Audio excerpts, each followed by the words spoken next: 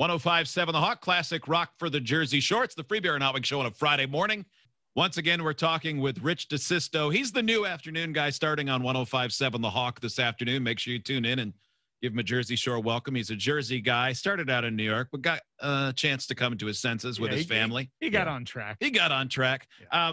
Now, radio stories, we love hearing radio stories. I think the audience and the listeners of The Hawk like pulling those curtains back. What's something you've had happen in your radio story that if you go to a conference or when you're meeting new coworkers here at The Hawk, you're like, okay, well, I know that happened to you, but this is the story that happened to me? Because everybody's got about a dozen of them. Well, there's a funny story that I tell all the time when we used to play records, talk about the length of time in the business and all the changes with the media. So I was working at a Jersey Shore station back in the 90s, and we were playing a Jimi Hendrix song on the turntable there. And I come in, and unfortunately I bumped the table where the turntable was on, and the needle went up, the tone arm went backwards and dropped back down on the same cut of the song.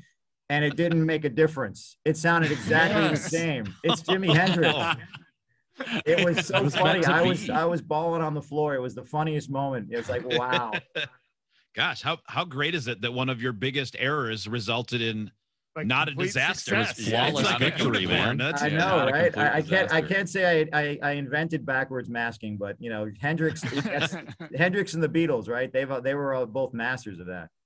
They were ahead of the game. Yeah, absolutely. Who's the biggest rock diva? Have you only worked in like rock radio? Pretty much, yeah, rock. Pretty much. I did a little adult contemporary, but mostly rock, classic rock. Well, out of all the genres, I guess. Who That's what makes it so surprising that you're going to flip the format to jazz.